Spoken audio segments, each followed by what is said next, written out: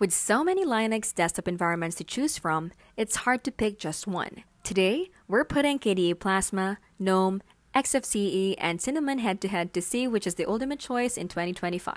First, KDE Plasma, the king of customization. We can tweak almost every pixel, get slick animation, and still enjoy great performance. Perfect for power users who love to personalize. Next, Gnome. Clean, modern, and minimal. It focuses on simplicity and workflow efficiency, but offers fewer customization options out of the box, ideal for those who want a distraction-free professional feel.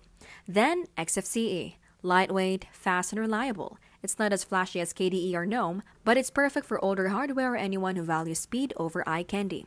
Lastly, Cinnamon, a balance between modern design and traditional layout. It's intuitive, stable, and great for users switching from Windows thanks to its familiar interface. So, which is the ultimate? KDE Plasma for maximum customization, Gnome for minimalism and focus, Xfce for speed and efficiency, Cinnamon for classic usability.